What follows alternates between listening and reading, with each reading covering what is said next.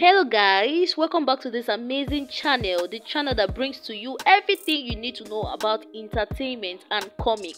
Our channel has brought to you this latest interesting movie that will teach you lessons about life. Actually, this movie is titled Beauty Not Enough and is acted by some favorite Nollywood actors and actress in the person of Fredrick Leonard.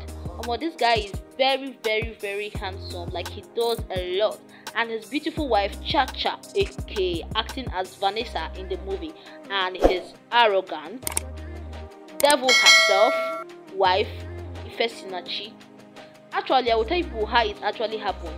Fredrick Leonard was deceived by the beauty of Ifesinachi. He left his poor wife Vanessa with their two loving daughters, which is actually 16 years and the other is 12 years old. They left them, they had to pack out from the house, suffered and went back to their grandma in the village. That is where these two beautiful girls are staying, while their father has a very big mansion in town. Can you imagine? Because of lust, pleasure and beauty. Now it is dawned on him that he's going to die, he's going to suffer after marrying Ifesinachi. I would call her a witch because she played the role of a witch in this movie. She actually dealt with Leonard. She doesn't cook, she doesn't do anything, she doesn't care about her husband, she cares only about herself. And guess what? She's a hookup. She does hook up.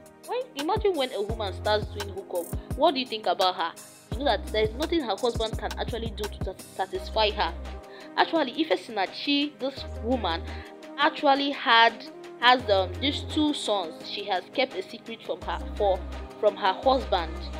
These two sons came from her ex-husband, which she actually transmitted a deadly disease to. Though Ebuka, the husband's boy, was actually telling his boss that there is a secret and history about Ifesinachi that he needs to know, but he doesn't want to hear it. He feels like the boy is crossing his boundary and the boy shouldn't tell him any other thing, that he loves Ifesinachi and that is fine now. Now he actually wants to get back Vanessa. And Vanessa is actually married to a very cute and loving doctor she actually bumped into in a hospital.